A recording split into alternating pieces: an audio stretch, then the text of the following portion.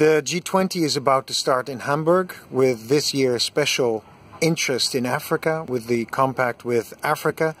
Can you explain what this is about? The Compact with Africa is a special initiative introduced by the German government as president of the G20, which is supposed to bring unprecedented foreign finance, international finance, to finance infrastructure development in Africa. Infrastructure in areas such as water, transport, telecommunications, and energy.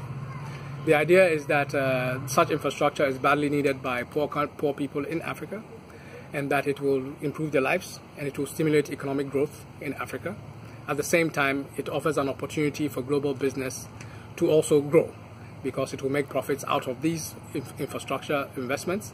And basically, the idea is that it's a win-win situation for all. Clearly, it is the case that global finance will gain profits from Africa because this infrastructure is being done on a commercial basis. A lot of it will involve African users paying user fees. For example, toll roads, water prices going up, and so on. But for the African side, it means that more impoverishment for African people because the cost of living will go higher. It means also that the African economies become more tightly integrated into the rhythms of global finance and its boom-bust cycles. It can end up with growing debt, and it can also end up with growing destabilization, because one aspect of such a redistribution, upward redistribution, will mean that there can be a backlash from ordinary people in Africa. On the other hand, there will be more intense interests of those who are gaining greater control over African resources to want to hold it that way. And for those who are promoting the compact, it's a competitive tool against other competitors such as China and the United States and so on. So either way, I think that in every respect, I think that is likely also to promote a scramble for African resources, for African markets, and a scramble for creaming off the surpluses from economic growth in Africa at the expense of working people. The only African country present at the G20 is South Africa. So how is this being negotiated, and why would African governments want to sign up for something like this? Well, as you know, the G20 has given itself the right to coordinate global economic growth in the fallout since the global crisis, and therefore it is promoting this as part of that growth. And it is promoting this as a way to ensure that African economies who have suffered in recent years from the collapse of international raw material prices also regain economic growth. So it's in that guise that they are coming at it, because so it's seen in this global respect. The actual mechanism for negotiating the compact, although it is a document that came from, it's an initiative that came from the German government, they were quickly able to rope in some of the multilateral financial institutions such as the IMF and the World Bank, and actually the African Development Bank, to endorse and underwrite the program. And it's being negotiated on a bilateral basis with individual African countries. For now, there are 7 countries which are candidates for immediate compacts. These include countries like Rwanda, Ethiopia, Ghana, Senegal, Morocco, Tunisia, and I've forgotten the last, Senegal. Okay. And basically they sign up to 3 policy frameworks. One is a macro stabilization framework, which is your orthodox neoliberal macroeconomic management framework.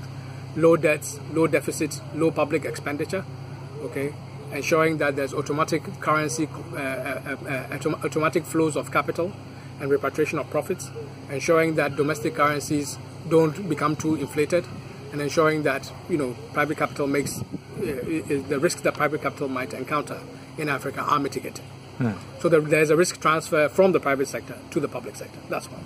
2 is that there's a business framework, which is that the regulatory leeway and the regulatory opportunities that are granted businesses will be advanced even further. For example, if you compare that to what was proposed in the TTIP and the CETA, where a lot of activists in Europe were concerned about the new powers being given to investors, including the powers to sue states, the so-called investor-state dispute mechanism, the compact goes even further, because it institutionalizes that processes as part of governmental machineries across the compact countries, in each compact country.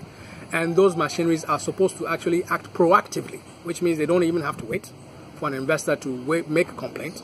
They have to go out there, seek potential sources of difficulty and complaints by investors, and correct them before the investor actually And this is part of the condition of that process. The third dimension of the compact is the financial framework, which involves large-scale financial liberalization, and it includes the deepening of financial markets and the privatization of pensions. So in other words, what we're talking about is that risks will be mitigated for transnational capitals. They will pay less tax. They will be given guaranteed rates of return. The governments will guarantee those rates of return and take on debts and other payments in case the compact terms are not materializing for the companies. The tax net will be expanded in Africa, which means that poor farmers, poor working people across the economies will pay more tax. But at the same time, pensioners, African workers' pensions are being allowed to be part of international financial markets, which will then become ways of ensuring that that kind of financial activity attracts other investors to these infrastructure projects. So there's a sense in which very directly, working people are paying twice with their pensions, number one. Number two, with their higher cost of living because they have to pay commercial rates, user service charges for these infrastructure.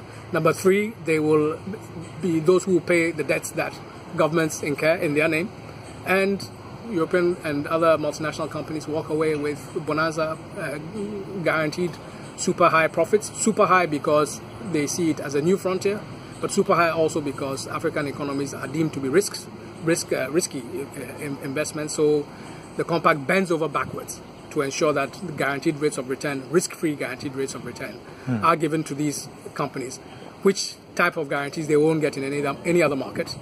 And the justification is that in the end, it's a good thing for Africa because infrastructure that didn't exist will now exist, even if it impoverishes the people who are supposed to be the beneficiaries of that infrastructure. And this is a European initiative. What is the geopolitical angle to this? Because China and the US also have an interest in African resources. Yeah. Well, officially, it's a G20 initiative. So that includes China, it includes Japan, it includes India, even Latin American countries like Brazil, Mexico, Argentina, and of course the United States and Canada. Okay. However, just as you said, the big players in Africa to date, in terms of infrastructure and in terms of the developments that we're talking about, has been China and the United States. So the United States has always has an upper hand in terms of oil and gas, apart from the old French colonies. And obviously China is rapidly increasing its presence in Africa. So from that point of view, in practical terms, it is the Europeans who have driven this project, this compact with Africa, especially the German government, in alliance with the French and so on. And I think that is where the geopolitical angle comes into it. Europe has felt increasingly frozen out of access to African resources, strategic resources, and African markets. It feels that it's being squeezed out by the United States on one hand and China on the other. And this is a mechanism to ensure that European businesses and European geopolitical interests regain a foothold and advance in Africa.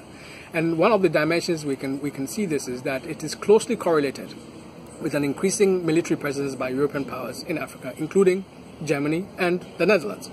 Okay, ostensibly in terms of peace building and peacekeeping, ostensibly to address terrorism, ostensibly to support weak and failing states in terms of illicit drugs and illicit people trafficking and the migration problems and so on and so forth.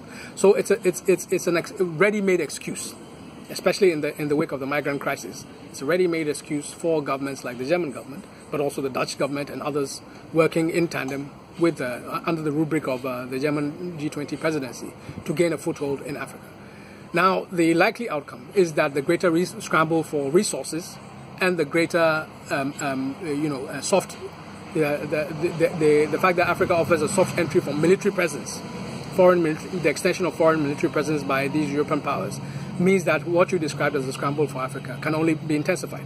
And of course, another element in that scramble is the African ruling classes themselves, who obviously would like to take part in the share of the booty that is being generated from whether the infrastructure projects themselves, from the access to international financial markets, from the fact that the pension funds of their own workforces, their own laboring classes, is now up for grabs. And I think that is going to be a very messy future for working people in Africa if they are not able to resist the likely trajectory of this project.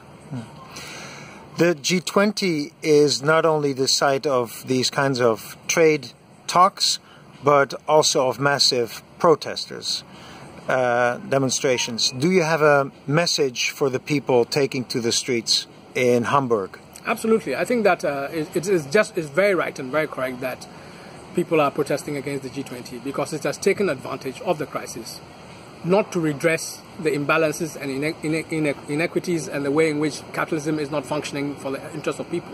It has taken advantage of the crisis to ensure that it has given capital bailouts, to ensure that it promotes austerity across the world, including in Europe, like in Greece and other places, and is now beginning to extend that in a new way in places like Africa. And I think that it's important for us to draw the line.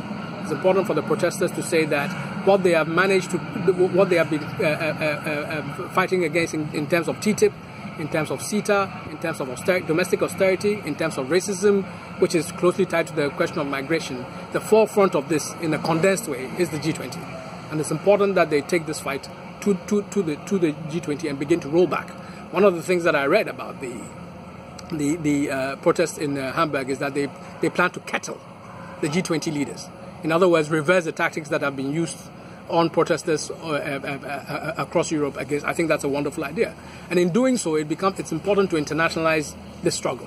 And the fact that Africa is on the agenda is an important way to show solidarity, not simply with the concerns that Europeans have about austerity, neoliberalism, and in their own continent, or the effects of Trump and so on, but to see that Africa is actually not going to be a marginal victim. It is going to be in the forefront of the new onslaught that is being waged, and that fighting the G20 is an important way of showing support for African people and encouraging them to actually step up their own fight. It's also the basis for ensuring that we have the solidarity, we build the solidarity to actually begin to remake wherever we are, our local, the global system as a whole, through our local actions, through our presence on the global stage, offering alternatives, offering the vision of a better world, and doing so in an active way through which all of us begin to exert our power. I think it's wonderful that people will be out on the street in Hamburg, and I wish I was there, and I'm sure some of our African comrades will be there, and I think it's an important moment to be able to reach out so that we stop the rot today and build a better tomorrow.